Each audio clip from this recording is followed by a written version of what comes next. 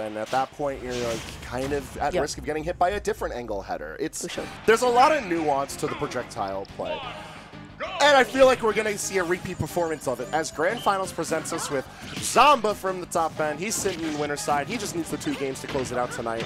Or will Numbers be able to reset the bracket and keep us here just a bit longer? Well, this is going to be an interesting one. John has just been on a plow through losers completely.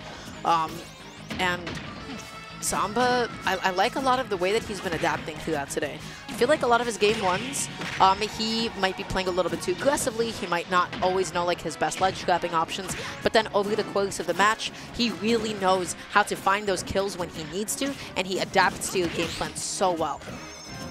Now, this presents a bit of an issue for Zomba because when it comes to adaptation, you, as the player, need to lock down the pacing by which a player controls the game.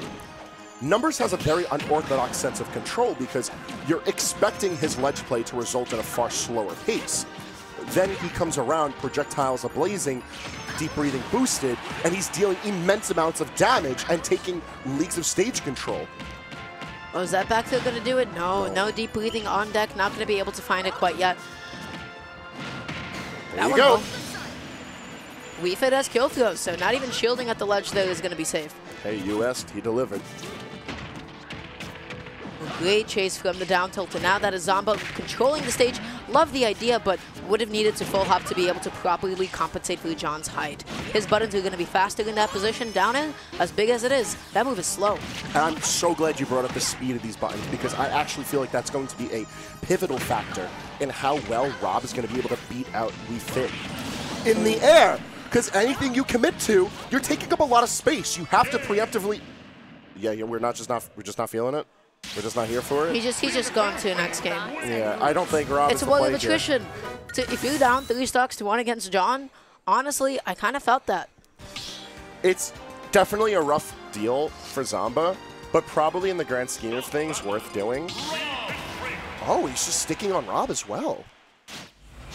Now, see, I was expecting either the Roy or the Link to come out because then you would change up the general But then you don't have approach. recovery mix, and if you don't have recovery mix against Zomba, you're dead. Or excuse me, against John, you're dead.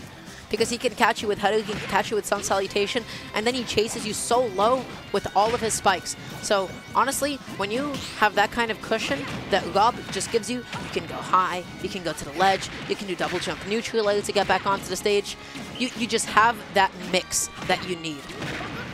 I definitely agree. Like, matchup-wise, this is probably the best in Zomba's arsenal for fighting the likes of Weefit, especially, like, Numbers' that goes from playing passively to just in your face.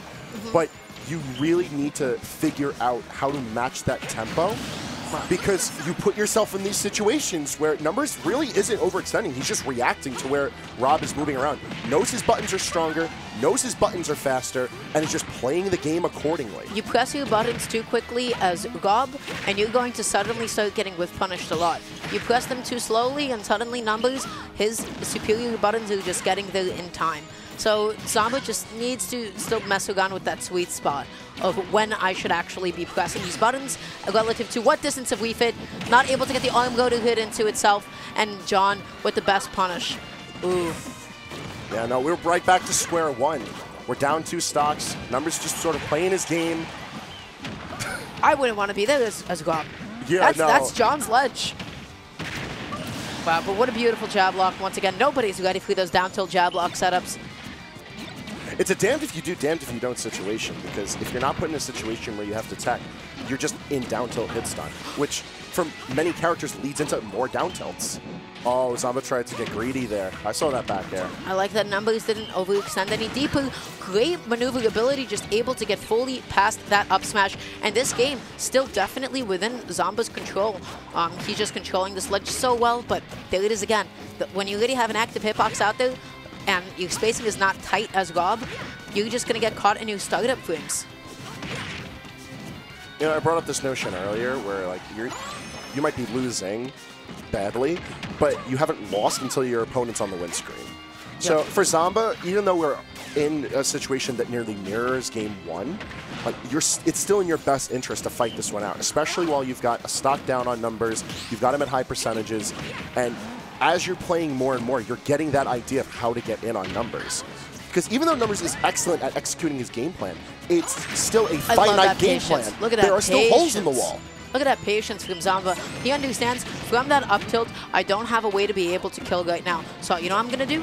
I'm just going to wait for you to press a button that you really shouldn't be. And now this is Rob controlling the ledge. Anything can happen. When we brought ourselves into all things considered, this is an even game state. Rob is heavy bleeding, and Weeklies can kill at a moment's notice. But with gyro in hand, Zomba can take it all back. But that header just going to go back to really bite Zomba. And is the backfield going to be able to do Not it? without the deep breathing. Not quite, baby. Heavyweights. Gets him every time.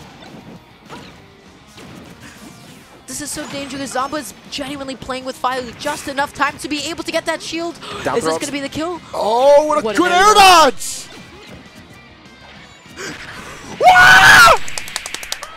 We have no actual words for that one. That was just really good from Zomba. Sticking it out to 200%! This game's ugly, dude. That game was ugly. Yeah, this was grim. This is what war looks like. Look. I want everybody to see just how evil this was. So, we're advancing in the pressure. Up smash. So, he looks weird during that. But we only get the first hit. Only the first hit. Zomba's in grab release. He pops up John and gets the up air. My man really said, fuck it, we ball. We used up smash 1 as his combo starter. That's so bizarre. But it did wonders, because now we're in game 3. Zomba 1 game away from taking this tournament tonight. He could do it. If I'm John, I'm tight. Oh, absolutely. I don't think I've ever seen up smash 1 to up air. Up smash 1 to up air. What, you don't know my with max rage follow-up? Because he's at 200%. And the only reason Zomba was able to get that follow-up to begin with is because the end lag was replaced by the end lag of a grab release instead, which is significantly less, which I think pretty funny. Oh, it's comical. But now it brings us into a situation where Zomba's had enough of this, Numbers has had enough of this, but they could both very well bring themselves to that game state all over again. But the pressure is that much higher on both players. Zomba just now sitting patiently at the ledge, maybe trying to catch a jump, but I don't believe we've seen a single jump from ledge from Numbers this whole time. It's always been drop down header, neutral get up and goals in, but amazing coverage. Not going to take that stock quite yet, but he has all of the stage control that he needs. Just really solid presence of mind from Zomba, because the down smash doesn't really give him a situation where he's overextended. That close-in lasered will. That's just unfortunate. Oh! They're still able to catch a neutral get up, and now this is, yeah, that was just a really good stock from Zomba. He positioned himself, he waited for John to commit to something that he shouldn't.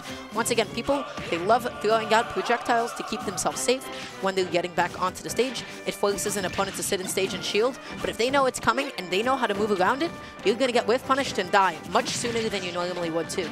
Additionally, we saw that arm rotor off the ledge somewhere in game 1. And because Zomba fell off the ledge to do it, it didn't work. Numbers was able to DI out of it and get away scot-free. Here, Zomba opted to hold the ledge. He opted to stay on the stage. He's not dropping down. And just like that, he's not losing the stage control that he needs. Because even if he whiffs it, guess what? He has enough time to be able to ledge trap. Yeah, and he's looking fine because of it. These little bits and pieces of damage he's getting are maintaining a lead, albeit a small one, but controlling the ledge as Rob is so dangerous. John is picking a lot of these options so hastily. Beautiful conversion. Wow. I believe our producer's been replaced with a Muppet from what I can hear. But I don't blame him. The pressure's so hard for Numbers right now because you had such a confident game John's 1 not patient that your enough. opponent forfeited their last stop. Game 2 came down to the wire. Now, Numbers is losing control. Numbers doesn't have a lot of percentage onto Zomba, and Zomba has that full stop lead. This is huge because now Zomba is dictating the pace of this match. The biggest thing that I feel like John, he is always pressing another button after Zomba whiffs his first ledge trap option. He's not holding shield. He's not just staying in place. He's always dashing in or jumping in to try to get there as soon as possible. And it's because that worked in games 1 and 2. He saw that Zomba was overcommitting time and time again. Now, we have a Zomba who's learned his lesson. He's burnt his hand on the proverbial oven enough times to realize he has to go for safer options. But Numbers hasn't caught up to that point yet. And because of that, he is eating so much damage and being pressured into the corner instead of safely retreating to it. Then that Sun Salutation Zomba was just simply not ready for it. It's going to give Numbers the coverage that he needs to be able to get back on. And now that is a Wii Fit offstage in a dangerous position. Keeps on going aggressively in Zomba. Not ready for it. He's not pressing those buttons soon enough. Dash attack does it. We're on last stocks. Oh, the gyro ate the biggest of hits. I think something funny is going to happen. Oh, you know it is. You know, regardless of which player wins this out, it's going to be Goofy. Oh, That's just the way these characters are. Go. That's the way these players have made this set become. Oh, Zomba, none of these lasers have been doing all that much for him. They haven't been calling out headers, and Numbers has just been consistently shielding them. And you see, no longer Numbers is dashing in after Zomba whiffs his first ledge option. I would argue the lasers are eliciting a reaction from John, though. And that's what's really giving Zomba this leverage to press further and further. Down throw into up smash is not enough. And low profile's laser, too, not going to be hit by it quite yet. No, that's not a good grab, but that's an even worse response as the down smash is not enough. Oh, the scramble is heavy, and Zomba just barely finding his mark. Up throw kills off the plat, and Zomba takes tonight's Xeno.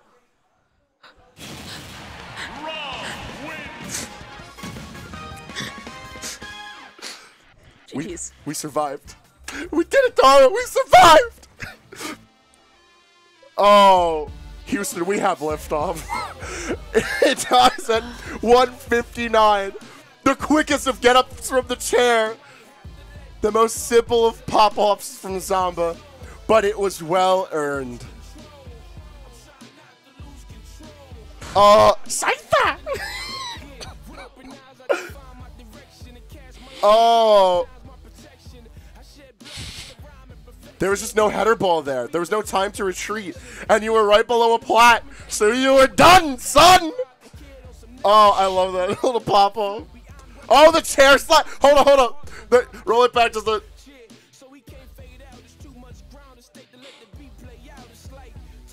The chair slap! Oh. See, that wasn't so bad. This is what's going on in your own backyard. This is what you got to deal with every week. This is what we tune in for.